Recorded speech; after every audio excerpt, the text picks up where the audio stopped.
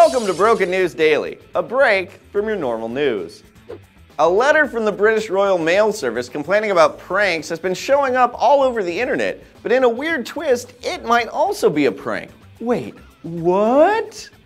The incredibly proper and polite letter, addressed to an S. Whitman, asks that he please stop pranking the mailman.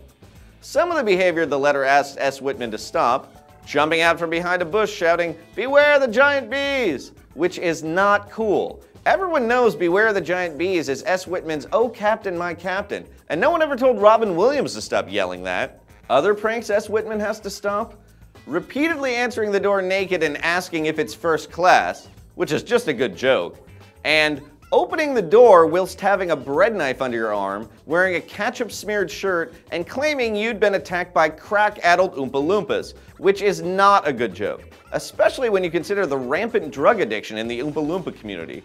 Granted, it's not crack, but everlasting gobstoppers are very addictive.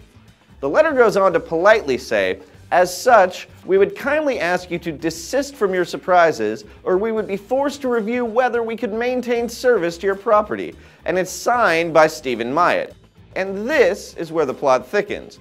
Royal Mail spokesman Nick Martins released a statement on the letter saying, "We do not recognize the contents of this letter, nor the name at the bottom, and we would not use this process to approach customers. Of course, if any further information is provided, we'd be happy to investigate further."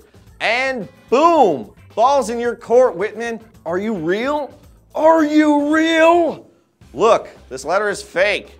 F-A-K-E. Stephen Myatt is about as real as Manti Te'o's girlfriend, and these pranks are as real as that Martin Luther King Jr. quote your aunt posted on Facebook this morning.